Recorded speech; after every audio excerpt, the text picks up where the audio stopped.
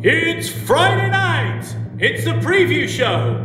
It's the No Nay Never podcast!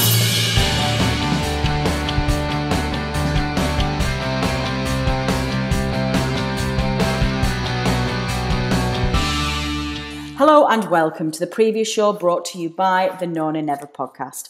I'm your host, Natalie Bromley, but joining me this week is the main man himself, the headliner of the preview show, Mr. Dave Statman Roberts. Dave! Hello, how are you?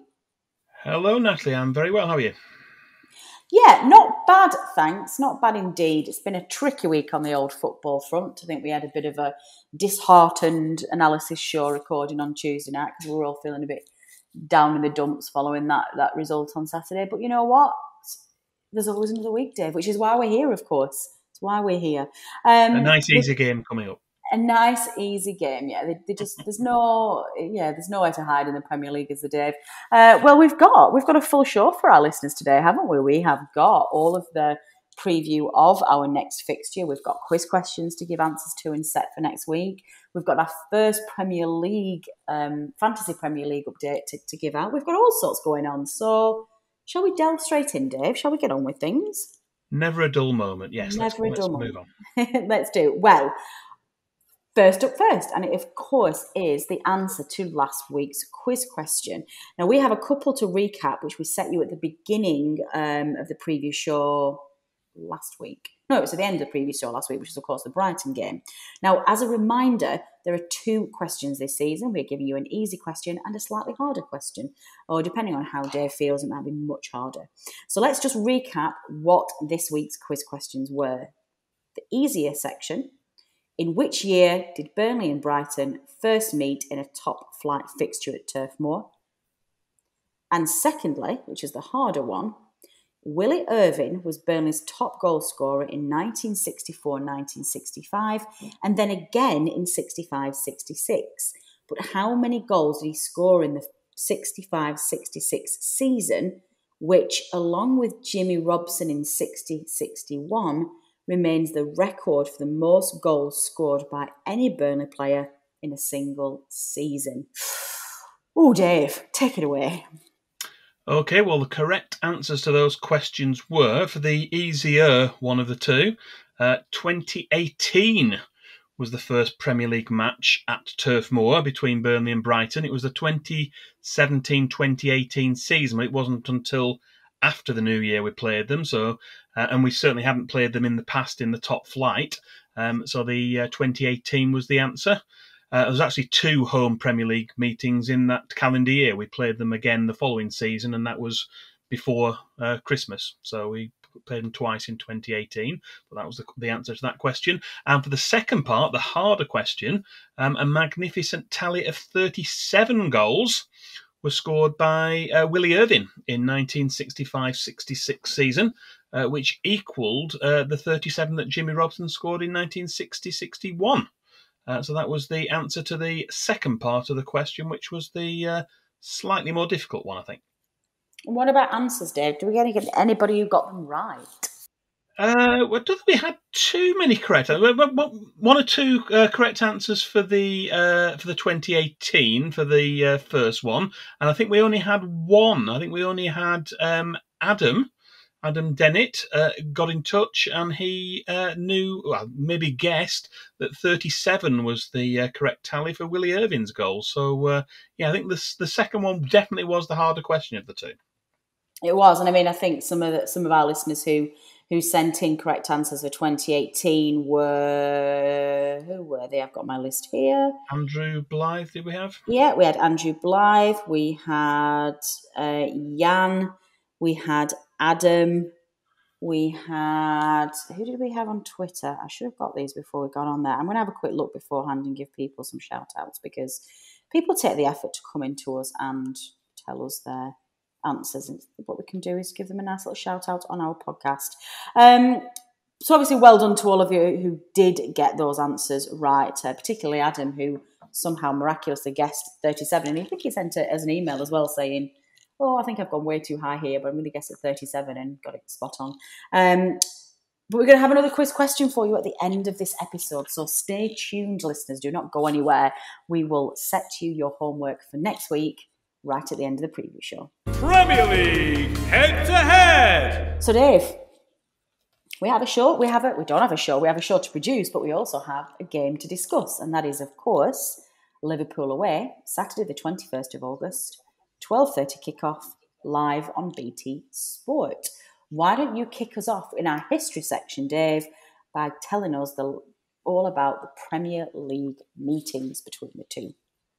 For this season we are providing the head-to-head record between the two clubs in Premier League games, either at home or away, depending on the venue. And obviously, because we're at Anfield, we're looking at the away games against Liverpool in the recent Premier League seasons. We visited Anfield in each of our previous 7 Premier League seasons, but it wasn't until earlier this year, back in January, that the Clarets finally tasted victory there in the Premier League era. We'd suffered 3 consecutive defeats in 2009-2010, in 2014-2015 and in 2016-2017. That was despite us taking the lead in the third of those 3 games. Burnley have since won 1, lost 1 and drawn 2 of the last 4 matches played there. Liverpool's incredible unbeaten home record in the Premier League had stood at 68 games prior to Burnley's visit last January. The match remained goalless until the 83rd minute. Ashley Barnes was brought down by Alisson, and referee Mike Dean didn't hesitate to point to the penalty spot. Ashley Barnes took the penalty himself and fired the ball home, and the Clarets protected the lead for a nervy ending before the relief of the final whistle. Sadly, as the match was played behind closed doors, there were no Burnley fans in the ground to celebrate the occasion, but many thousands of delirious Clarets fans celebrated at home in Burnley, the rest of the UK and around the rest of the world. We also came close to ending Liverpool's home run the previous season in another match that took place behind closed doors. That was in July 2020. Jay Rodriguez equalised Andrew Robertson's goal. And at the time, this was quite rightly lauded as a magnificent achievement, as Liverpool won their other 18 home league games on the way to winning the title that season. Burnley goalkeeper Nick Pope is unbeaten in his 3 previous appearances for Burnley at Anfield. There has been 2 1-1 draws and a 1-0 win. He was injured when Burnley lost 4-2. That was in March 2019, with Tom Heaton playing in that match. And compared with other away grounds like the Etihad, Burnley have at least had some solid results at Anfield in the Premier League era, with an overall record of played 7, won 1, drawn 2 and lost 4. Good stuff. Memory match. Well, what about memory match then, Dave? What have you selected as a particular one to focus on for this? For this season, we're going to focus on one memory match for each episode, which will be a past meeting between the two clubs at the same venue as the forthcoming match. We're not exactly spoilt for choice in terms of away wins at Anfield, with most of the rare memorable wins having already been covered in the preview show in previous seasons, obviously other than the most recent one from last season.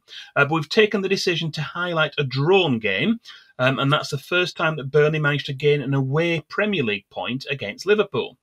After 3 consecutive Premier League defeats, as we've already mentioned, in our first 3 Premier League campaigns, we finally earned a point in a 1-1 draw in September 2017. The managers were, as they will be on Saturday, Jurgen Klopp and Sean Dyche, and the Burnley captain was Ben Mee. Attendance of just over 53,000 at Anfield. Scott Arfield gave Burnley a first-half lead. He beat Simon Mignolet with a low shot at the Anfield Road end in front of the delighted travelling Clarets fans. But the lead only lasted 3 minutes. Mo Salah levelled the scores after finishing off a quick breakaway move. However, Burnley, helped by the inspirational Nick Pope in goal, were able to keep out the hosts and earn a valuable point on the road. As we now know, that season ended with a 7th place finish and entry into the qualifying rounds of the Europa League, which was Burnley's first taste of European football for over 50 years. Good stuff, Dave. On this day! What about on this day? What happened on this fixture day in previous years? I like this section. This is one of the new ones, and I do like this. It's a good idea. Yeah, well, we're looking back on matches played on the same date in years past. Burnley have played 17 previous matches on the 21st of August. That's going all the way back to 1948. The first of those games was a 1-0 home win over Manchester City. That was on the opening day of the 1948-49 season. Jack Billingham scored the only goal. There was also one past match against Liverpool on the 21st of August. That was actually at Turf Moor and was the second league game of the 1951-52 season. It ended as a 0-0 draw. Maybe we'd settle for that and another point on Saturday. We definitely would. The other victories on the 21st of August were in 1950, a 2-1 away win at Blackpool. In 1954, a 1-0 home win over Cardiff City on the opening day of that season. And we also beat Luton Town 2-1 at Turf Moor in 1971 in a second division game. The other two victories were slightly more recent. There was a 1-0 win at Oldham in 1999. Andy Payton scored the only goal towards the start of a season that will end with promotion at the end of it. And also in 2010, we were convincing 3-0 winners at home to Leicester City, with goals from Ross Wallace, Chris Owellamo and a Graham Alexander penalty. The most recent time Burnley have played on August 21st is back in a league match which took place 9 years ago. That was in 2012 and was a 3-2 defeat at Middlesbrough. Despite goals from Charlie Austin and Junior Stanislas, the Clarets failed to come away from the Riverside with any points. So our overall record on the 21st of August is played 17, won 6, drawn 6 and lost 5. Yeah, good stuff. I remember that Riverside match. Club Connection! Next up then, Dave, is the Club Connection, another one that I do very much like. Club Connection. Who's featured for both teams? Right, well, yeah, one of the other new features this season for the preview show is Club Connection. We're taking a look at the players and occasionally managers who've spent time at both clubs, with a particular focus on one individual. There haven't been too many players who've represented both Burnley and Liverpool since the Second World War. We've picked out 4 of them. We posted a quick poll on Twitter last weekend to try and get a snapshot, really, of who our followers wanted us to focus on. The 4 options were Les Shannon, Brian Hall, Danny Ings and Peter Crouch. And the winner of our poll was Danny Ings. Of course it was. Perhaps not a surprise. He was out in front with almost 70% of the vote, and so he will be the player that we'll be showcasing this week. So here's all about Danny Ings. Danny Ings was a player who Burnley manager Eddie Howe knew well from his time at Bournemouth, and in August 2011, he persuaded the Burnley board to find a fee believed to be around £1 million to tempt the 19-year-old away from the South Coast. After making his Burnley debut in February 2012, he played a total of 15 times that season and showed some further glimpses of his potential during the 2012-2013 season, but a couple of injuries curtailed his involvement. However, at the start of the 2013-14 season, which was Sean Dyche's first full season in charge, Charlie Austin was sold to QPR right at the start of the season. Danny Ings stepped up to play alongside Sam Vokes. The Vings partnership was sensational in the Championship. Between them, they fired in an incredible 47 goals in the league alone, which eventually led to a second-place finish behind Leicester City and promotion to the Premier League. Despite being Burnley's top scorer in the 2014-15 Premier League season with 11, it wasn't enough to save us from relegation. And after Danny Ings had let his contract run down, he made a move to Liverpool for a fee which had to be set by tribunal and was an initial £6.5 million plus add-ons. Despite an injury-ridden 3 seasons at Anfield, he made another big money move to Southampton after a season-long loan, with Burnley also receiving a percentage of his substantial fee. He recently made another big money move to Aston Villa and scored in his debut for them last weekend. Danny Ings scored 43 goals in 130 games for Burnley, and in just 25 appearances for Liverpool, he scored 4 times, although this did include a goal in a Merseyside derby. But although highly thought of in the red half of Merseyside, he was unable to realise his potential there due to an unfortunate sequence of injuries. Yeah, I miss the Vings partnership. It's a shame, really. I really wanted Danny to succeed at Liverpool. It's a real shame that it never worked out for him. But you know what? He's had a great career since. Scouting report. Well, that's the history section wrapped up. Dave, why don't we move on to the present day, please? What nuggets can you give us for this? We're starting with the present, bringing us right up to date and looking at a scouting report. So we're trying to go into a little bit more depth this season, looking at our opponents. So starting off, German-born Jurgen Klopp took over from Brendan Rodgers as Liverpool manager in October 2015, and he's already guided the Reds to the Champions League title in 2018-19, before ensuring that Liverpool became the champions of England for the first time in 30 years for the 2019-20 season. That was despite the fact the season had to be paused for 3 months due to the pandemic. Liverpool favour a 4-3-3 system, and this has served them well under Klopp. The key players in the system have been their talisman, the Egyptian Mo Salah, who's just begun his 5th season on Merseyside. He's had ample support in recent times from the likes of Sadio Mane and Roberto Firmino up front. Despite being categorised as defenders, the team has also been reliant on the attacking prowess of their 2 fullbacks, who've predominantly been Trent Alexander-Arnold and Andy Robertson, although the latter has been ruled out this weekend. Unlike some of their big spending rivals, Liverpool haven't splashed anywhere near as much cash in this summer's transfer window. Their only signing of note so far has been 22-year-old French central defender Ibrahima Konate, who arrived from RB Leipzig for a fee believed to be around £36 million. However, getting Virgil van Dijk back again after injury might seem like a new signing, as they missed his presence at the back for most of last season. We'll be bringing you the first proper update for this season's Fantasy Premier League very soon.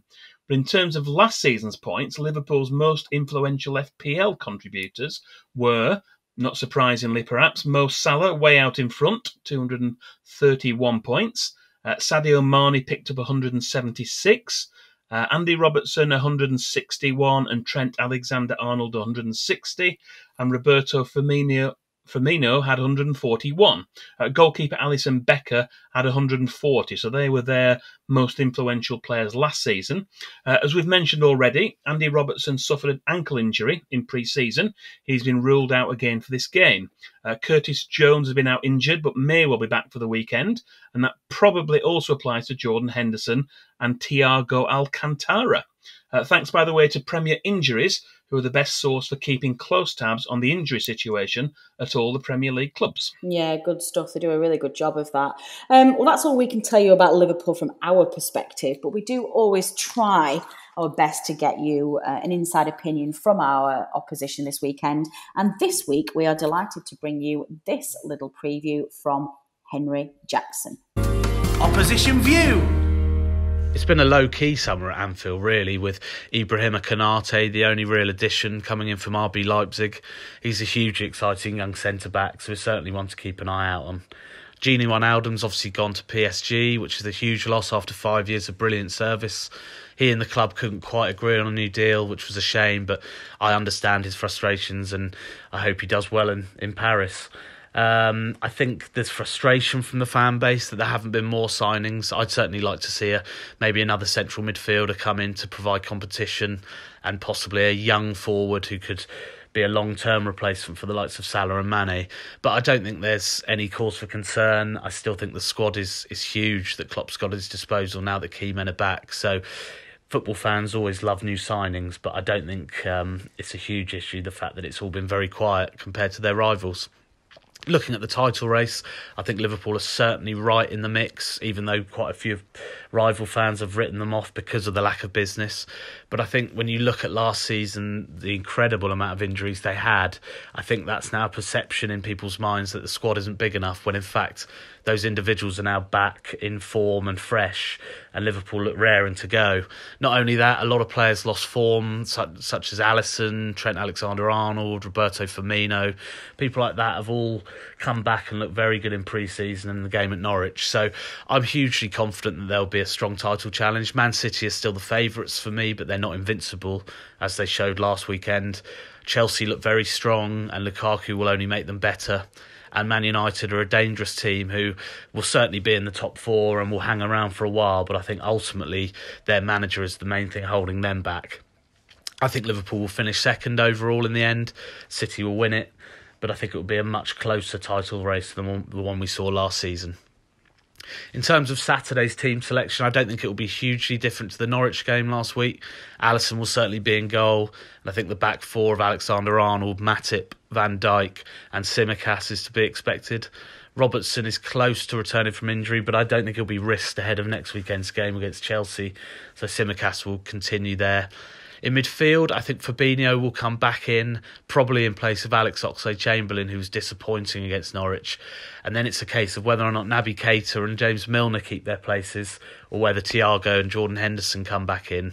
I think Fabinho, Thiago, Henderson is the strongest midfield moving forward, but I would personally guess that Klopp will keep them on the bench. Will certainly keep Thiago and Henderson on the bench for now, and maybe go with Fabinho, Milner and Keita.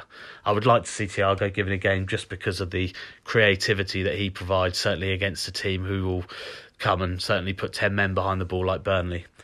I don't think it will be easy on Saturday. I don't think games against Burnley often are, even though we had quite a comfortable win against you at Turf Moor towards the end of the season. But your win at Anfield showed how dangerous you can be, and Dyche has quite a good record against Klopp, and they quite often come to blows on the touchline. So I think it will be one of those occasions where Burnley will frustrate us for large periods. And I think it may require substitutes to be game changers, but ultimately I think Liverpool's quality will shine through, and especially the fact that fans are back in Anfield and the stadium's going to be full. It should be a special occasion, and I think that quality will give them too much for Burnley. So I'll go for maybe a 2-0 win to Liverpool, but Burnley will want to respond after their defeat last weekend, so it'll be interesting to see how it goes. Okay, before we have a look at what we think that our take is going to be on the game, Dave, who's our referee for the weekend? Right, well, the man who refereed this fixture last season has been appointed to take charge again this Saturday. That's the veteran 53-year-old Tranmere Rovers celebrity fan, Mike Dean, from Heswell on the Wirral. There was a time when football referees were forced to retire in their mid-40s. And although he's no longer eligible for international football, it's a remarkable achievement that Mike Dean continues to referee at the top level of English football. He has his detractors, including several Liverpool players and members of their coaching staff after the final whistle last season. But to my mind, he's still one of the better referees in this country. Stretching all the way back to 1997, this will be his 49th Burnley match, meaning that we may well be able to mark the milestone of match number 50 sometime later this season, probably more likely than not. His previous 48 games have seen 16 wins for Burnley, 19 draws and 13 defeats. For Premier League games only, Burnley have won 9, drawn 9 and lost 8 out of 26.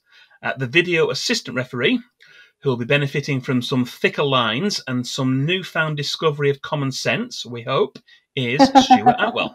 Yeah, fingers crossed. I am hoping that we're going to have some successful VAR decisions this week. Now, I know you're not going to leave it there, Dave. You like to treat our listeners. So why don't you delve deep into those pockets of yours and give our listeners your miscellaneous stat of the week? Okay, well, this week's stat is Burnley equalled a 27-year-old Premier League record last weekend. Since Robbie Brady was sent off at Huddersfield in January 2019, ironically by Mike Dean, Burnley have played a further 94 matches, home and away, in the Premier League without a player being dismissed. That equalled a record which Ipswich Town set between the start of the Premier League in 1992 and 1994. If Burnley can avoid a dismissal at Anfield, then that record will be broken this weekend. While we hope that Burnley can keep 11 men on the pitch for the full 90 minutes or more at Anfield to give us the best possible chance of victory, we'd much prefer a win and 3 points. But who's to say we can't have both? Oh, indeed. I like that. So how are you feeling about this game? I mean, in some respects, it's not the fixture that we wanted directly after that opening game against Brighton. But then equally, there's kind of no pressure on us at the weekend, Dave.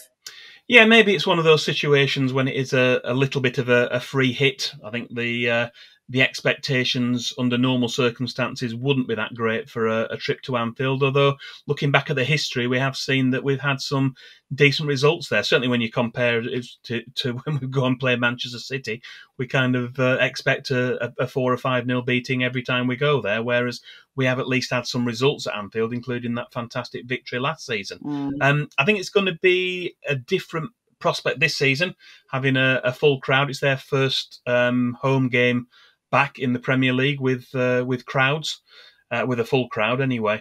And that will certainly G them up. I mean, Anfield can, on occasions, be a big boost for the home side. So Burnley have certainly got to play the 11 men of Liverpool, who are more than capable of winning anyway, and also that crowd behind them as well. So I think it's going to be a tough game, let's say, on Saturday. We know it's going to be a tough game, but it's one of those games where perhaps the pressure's off a little bit, in that the expectations aren't too high. So whatever happens, we just want to go out there and do our best. And we know we can get results. And we've got a lucky mascot, Nick Pope, who's never lost there before. True, very true. Prediction then, Dave? I still think we'll lose. Oh, for God's sake! I'm being honest. I'm being honest. Be optimistic. I'm going to back our boys, and I'm going to say a 1-0 win with a Ben Mee header, and I'm going to carry on saying that until Ben Mee scores it. Do let us know what you think your predictions will be. Listeners, you can tweet us at nonanever, or you can email us at previewshow@nonanever.net. Please, we want the score, we want the scorer, and we want to know how he's going to score. Header, left foot, right foot. Penalty. Whatever. Tell us how you think it's going to go. Fantasy Premier League update. Moving on then, Dave, to the second half of the preview show, and it is, of course, a look at our Fantasy Premier League. Now, we finally have something to report. Obviously, last week we just looked at the opening of there and gave listeners instructions of how to join it, but we've had a full set of fixtures for game week 1. So we're about to find out who's leading in this very early stage and just how many entrants we've had. I believe we've had even more this season, with well over 300 trying to outwit their fellow Clarets fans and become our overall champion and knock poor Sean Danaher off his pedestal, and of course win that very coveted None and Ever sticker. What a surprise. Dave, what happened in game week 1? Right, well, with 38 game weeks, the Fantasy Premier League is definitely a marathon and not a sprint, which is precisely what you'd expect to hear from someone like me whose team is sitting in mid-table after game week 1. As Natalie's already mentioned, we've managed to persuade many more of you to join in with this season's FPL. There's been a significant increase of 80 from the 240 we had last season to 320 already for this season. And we do have an early update in terms of our top 5, if you'd like to hear them. I certainly would. Go ahead. Right, well, our top 5, we've got last season's runner-up and fellow podcaster Adam Dennett has managed to get himself into 5th place after the first week. He's on 112 points. We've got Jack Toner just 1 point ahead, 113. He's in 4th place. We've got Deck Clark in joint second. We've got joint second managers because we've also got Michael Westbrook and Deck Clark. They're both on 115 points. And our leader, very early leader at this very early stage, is Josh Bond, who's got 118 points from the first week. So congratulations, Josh. Long way to go, but you're our leader at the very start. Good. And how long are we keeping the league open for this year, Dave? Well, I've decided we've got a little break. We've obviously got the match this weekend, and then we've got Leeds. Is it on the Monday or Sunday? Yeah. That game is the last game before the international break. So we're going to have the break there. We're going to give people till the end of August, which I think is the day after the Leeds game. Then we're going to close it off. So if you still want to enter, you still can. More the merrier. Join up, and we'd like you to join us and stay up to date with this as the season goes on. Yeah, that's a good idea. Is that I think and plus as well, the transfer window will have closed by then as well, so it gives people a chance to get their teams in. Good idea. How do they join, Dave? Please. We've got a league code. It's I'll read that out. It's 7IXAE7. That's 7 India X-ray Alpha Echo 7. So if you've already gone onto the FPL website, so if you go to PremierLeague.com and you click on Fantasy Premier League, you go there, select your team, and then once you've done that, you can join you can join as many leagues as you want. I think there might be a limit on it, but join it with your leagues, and you just need that code. So it's 7IXAE7, and we'll put that out with the socials when we post this preview show link, so people can see that and join up and get involved. Definitely. Team None and Ever, how are we doing in this first game week? Well, we've got Adam Dennett in our league this season, so he's top. He's way out in front. We've got. Hang on a minute. I didn't think that through when I invited him onto the panel, did I? That was an Should error. have been banned from the FPL, yeah. That was we've got Matt, producer Matt's in second place with 91 points. I'm right in the middle, so I looked at it, and it actually gives you the average number of points that all the teams got, and the average was 69, and I got 70. So I'm clinging on to the hope that I just beat the average. I got 70 points. George is in fourth with 66, and you, Natalie, are in fifth on 64 points. I'm last already. Are you kidding me? True to form. Oh, come on. I tried really hard this week as well. I hate this stupid game. It's a marathon, not a sprint. It doesn't. Yeah, I'm sure. What about Team of the Week then? Let's move on. Right, yes, if you'd have picked all these 11 players in a 4-4-2 formation, you would have got a stonking 152 points. So the players you should have picked with hindsight were Lloris in goal, and then we had a back four of Alonso, Shalabar, Pereira and Pinnock. Midfield was Fernandes, Salah, Pogba and Benrahma. And up front, Antonio and Dennis. So if you had those 11, that would have got you 152. I think you'd done well to pick all of those. I think there's some high-value players, and obviously extra points as well. If you'd have pick one as your captain. Bruno Fernandes was the highest point scorer overall with 20. So if you captained him, that would have been double the 20. And if you triple captained him, which you've got your chip to use, and maybe don't want to use it on this week, you can use it for maybe a double game week later in the season. That's part of the tactics as well. Then that will add to your points total as well. Or do what I did and actually remember to use your tokens at all this year, because I think I went through to the end of last season and there was some still in the bank, and I don't know how you use them magic token things. Well, that's great. I'm loving this. I love even though I'm really rubbish at it, I do love our league, and I love seeing how everybody's getting on. So we're, of course, going to let you have another FPL update in our next preview show, in which we'll also be looking ahead to our next Premier League match against Leeds United at Turf Moor, which I believe is, actually, I'm just checking, I think it's Bank Holiday Sunday. It's a Sunday. It is a Sunday, because I'm going on 2 o'clock.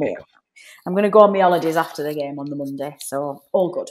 Excellent. So, yeah, if you are listening to this and you're not yet in our league, please do join us. It's a lot of fun, and you never know, you might get a shout-out as one of our leading players. We should do something, actually, Dave, because I'm just very conscious that we'll talk about our top 5, and quite rightly so as well, because they're the ones who are doing really, really well, but we need some kind of incentive for the team, the managers who are mid-table, who are doing very, very well but haven't quite got in the top 5. I'm going to give that some thought, see what we can do for them. Statman Dave's quiz question. Let's close out then the preview show with our quiz question. Sticking with a 2-part format. Dave, what have you decided to set our listeners this week? Yes, well, this week's quiz questions are, again, 2 parts, easier and harder. The easier part, I think. Burnley won at Anfield for the first time in a Premier League match last season, thanks to Ashley Barnes' penalty. But which player was denied a winning goal in the previous season's meeting there when his shot in the final minutes struck the crossbar? Ooh. And what's the harder question? Okay, for the harder question, other than the 4 players we included in our Club Connection poll earlier, that was Les Shannon, Brian Hall, Danny Ings and Peter Crouch, how many other players can you name who have played competitive matches for Liverpool and Burnley since World War II. That is very hard. How do our listeners submit their answers, please?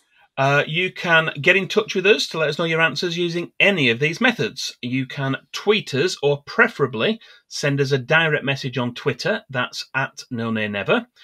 You can email us. That's previewshow@noNayNever.net. Or you can also reply to the post for this preview show on either the No Nay Never Facebook page or on YouTube, and we'll reveal the correct answers at the start of the next preview show. Good stuff. Right. Any other business, Dave? I think the only thing that I've got to talk to our listeners about is to remind our listeners about the newsletter team. Previous host Jamie Smith and ex-producer Adam Howarth, who have launched our weekly newsletter. You can drop a fantastic newsletter. Jamie's done a really good job so far of articles, and we also put the quiz questions in there and FPL updates and all sorts of fun things straight to your inbox every Monday. You can subscribe to that, please, by heading to nonanever.substack.com and hitting that subscribe button.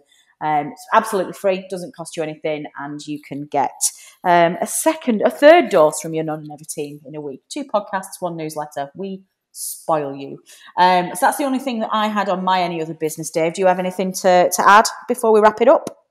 I don't think there's anything at the moment. We've mentioned the fixtures already. We know we're playing Leeds, and then we've got international break coming up, and I think we've got something lined up for the international break, but we'll maybe let you know more about that when we do the next preview show.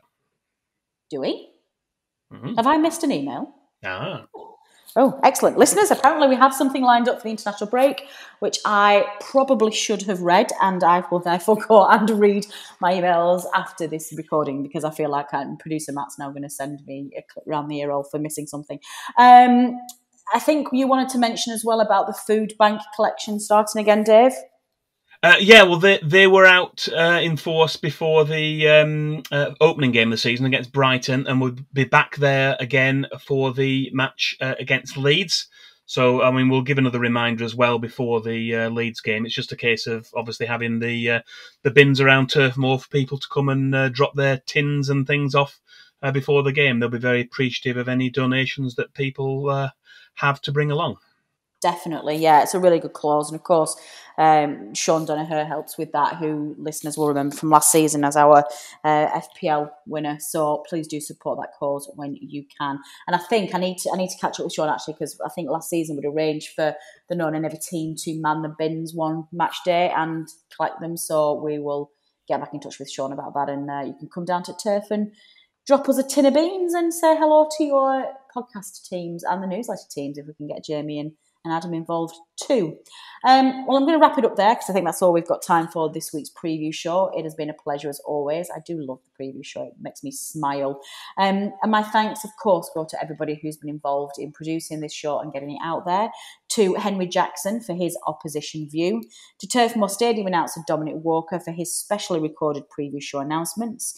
To producer Matt for knitting all of this together and getting it out there.